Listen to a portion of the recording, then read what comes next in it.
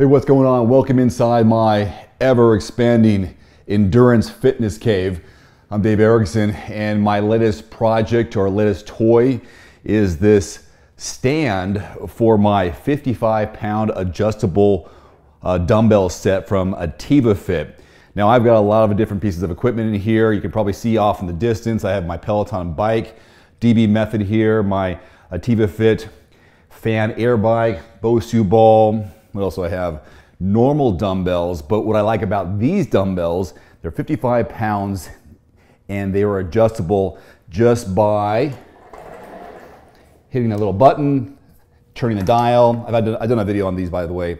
Turning the dial and then picking up a different weight limit there on both sides. So it depends on what you're feeling. If you want to do some curls, shoulder press, bench press, whatever, adjusting that. But the focus of this is this mobile stand, which I really wanted after I got these dumbbells because, you know, they're on the ground and I don't want to lift down and pick them up all the time. I wanted something a little more mobile, and it kind of takes place of my rack for my dumbbells now. In fact, all of those dumbbells are nearly obsolete now that I have these 55-pound adjustable dumbbells from AtivaFit. So now, let's say I wanted to move these over to a different spot, do some weightlifting in front of the mirror like a lot of self-absorbed weightlifters do, myself included, or I want to move them over here in preparation for some dumbbell presses, lateral raises, or maybe even a bench press.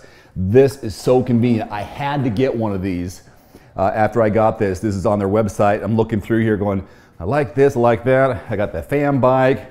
I'm thinking about getting a mini elliptical, maybe their indoor bicycle, just as some samples. And I saw this and go, oh, I gotta have this. And this was pretty easy to put together. It took about 15-20 minutes. In fact, I made a time lapse of it. So it's only a couple of pieces that are connected by bolts and washers.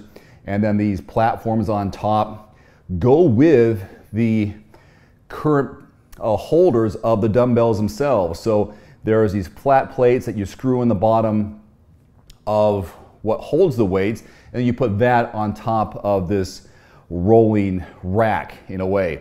So now I've got this, and I think it's fantastic. I think it's a time saver, a space saver, and a convenience that makes your workouts a lot more fun and mobile. So check it out. I'll put a link below to this product so you can check it out. It's a good idea, good combination with the 55-pound adjustable weights. That's all I got. Thanks for watching.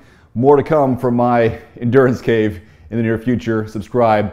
I got videos here, gosh, every week. Thanks for watching. Adios.